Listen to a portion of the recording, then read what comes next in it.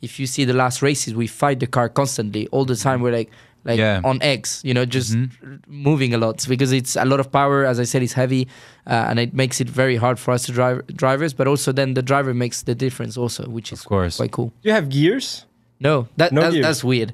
The first time I jumped into a Formula E car, I was like, no gears at all, not even simulating. Well, nothing. yeah, sorry, you have neutral and then first. Okay, Hey, you're asking. That's the gear I have. So you have neutral first and reverse. That's it. But no, that's so weird. The first time I went up of the box in the old Formula E, I went out on the first corner. I was like, you know, you hear how the am I engine. gonna stop?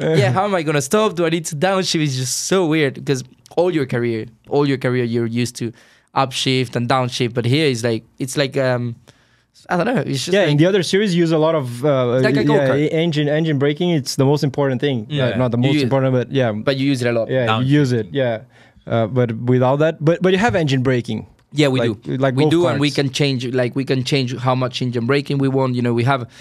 You need to re-educate yourself to. It's a whole. Honestly, it's like everything I've learned in the past is kind of. I of course I took a lot of things like all the side of like how to work with professional engineer and all of that, but the side of like how to drive the car itself, you have to learn it from. Yeah, it's kind of you start from scratch because it's so different to everything I've experienced before.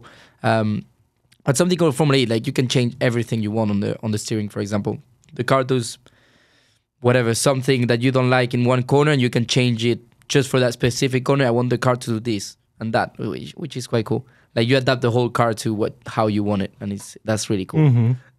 And also like. I don't watch a lot of Formula E, but for what I watched already, like they do like some kind of game, like the attack mode, you mean? Yeah, the attack mode. At least in the screen, we see the loops, like loops. Exactly. You go through. It looks like you get like Mario a turbo. Kart. Yeah, it looks like video games, man. You take the bananas and you drop the banana. So you have like a certain number of times you can go through that thing, right? Yes. So basically, in this year at least, you have 4 minutes. So you need to take it twice. So basically, I have the option of doing the first time you take it 3 minutes, and the second time 1 minute, or 2 minutes and 2 minutes, or you can choose how many times, but it's 4 minutes maximum. Okay. You have 4 minutes of kind of boost during the race. Exactly. But you need to take it twice the loops. So you cannot do 4 minutes in one. Okay. So you at least 2 minutes. Yeah. For example, most of the races at the moment, everyone has been doing 2 minutes the first loop and 2 minutes the second time. And at the moment, the tracks we've been racing like it doesn't make a huge difference having that extra power, because you cannot overtake. It was difficult to overtake, for example, in Cape Town when I raced in South Africa.